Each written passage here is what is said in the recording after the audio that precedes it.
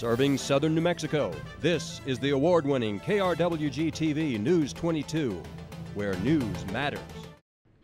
Every election season brings out a new crop of signs and stickers to support candidates. But there's one type of campaign paraphernalia that's a favorite of collectors. News 22's Karla Draksler shows us a button collection right here at NMSU. This is the very first in the collection. It's George Washington, 1792. A button to travel through time.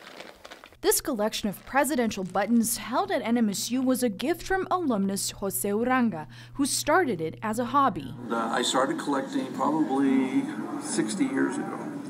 A long, long time. Holding a great value, the several dozen buttons serve in education for government students. So the buttons are often a very succinct way of summing up what, not only who the candidates were in particular moments, but what else was going on in the country, what were some of the big issues. This is the first in our collection that used tin rather than other metals, and this is from 1896. Dr. Neil Harvey, government department head, says students learn about candidates, winners, and how presidential campaigns have changed over the years.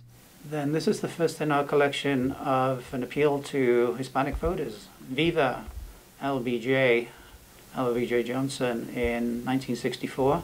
He says now we might not be as serious about buttons as we were before. Perhaps what has changed with social media and the use of the internet is much more frequent use of images in memes, political memes, and humor that goes along with it.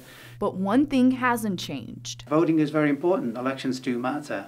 And also candidates start to bring in their family. He says pins might not provide with a lot of detailed information about the candidates, but it's important to take that extra step to engage in the election process. Being conscientious in reading up on the issues and then going from there to which candidates you may wish to vote for rather than the other way around.